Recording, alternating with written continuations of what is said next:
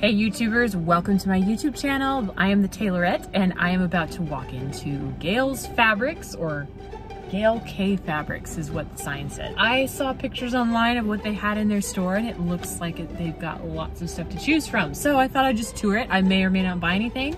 Just to check it out, I am on a road trip.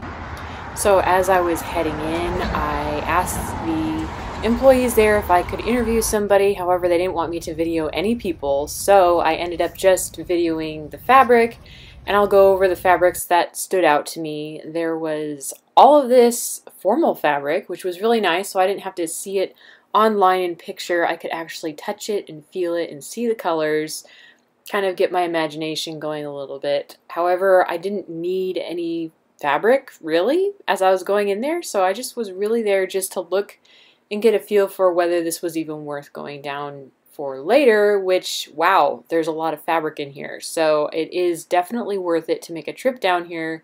I'm sure all you New Yorkers and LA people are probably laughing because you have way bigger fabric stores, but to me, this is pretty incredible coming from the southern side of things. We don't have a lot of fabric stores. As I headed to the back of the store, it was pretty incredible. They had all of these wools and everything.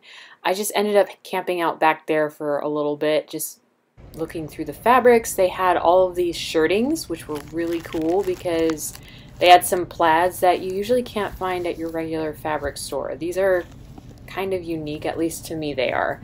And I really wanted to buy some of them because, hey, there's a lot of plaid historical dresses that you could use these for. However, like I said, I already bought a ton of fabric from the other store, see link below on that other fabric shopping trip. And what was amazing is you look up and there's just bolts stacked on top of each other.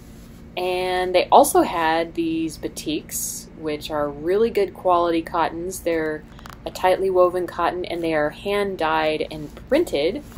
And above that, they had all these eyelet cotton fabrics, which is good to know that they had those. And here is the wool aisle. This is one of the wool aisles that they had.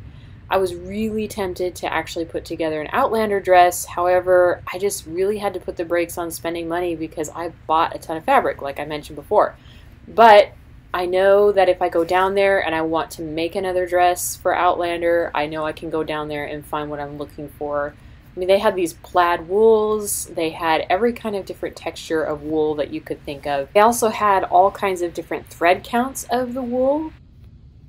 This fabric that I'm looking at here was the fabric that I was going to use for the Outlander dress for the top, but I just ended up matching colors just for a good practice and exercise of looking at different wools. Now these fabrics up here, I realized these were doubles, and so I had to go to the front of the store and see the actual fabric that was on display, and I found these. This is synthetic, I think. I don't think that was a real wool, so I ended up not, I don't know.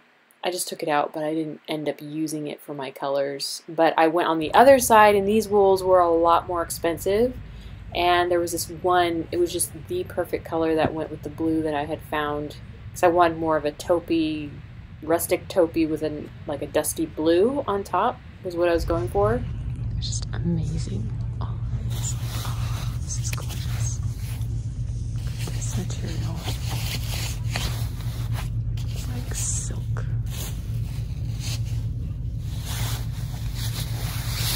And these were just a bunch of different silks that I was tempted to purchase, but I had to refrain.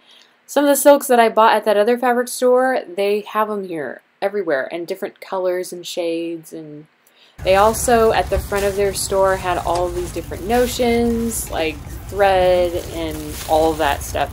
So that is it for the shopping trip. I did not end up buying a bunch of stuff, but I looked around and I really enjoyed going there, so hopefully I will make another business trip there in the future. So that is it for now, everyone. Adios. Hit that subscribe button, like this video, and I will see you all next time.